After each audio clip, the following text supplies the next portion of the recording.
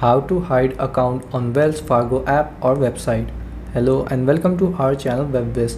In this video, I'm going to talk about how you can hide your account on Wells Fargo app or the website. So please watch till the end to properly understand.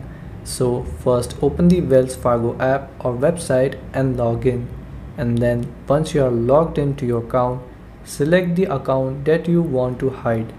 And then tap on the account name to view the account details.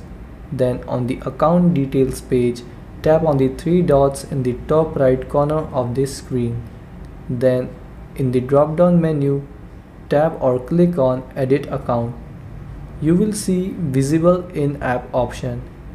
Then click on the on switch and make sure it now says off.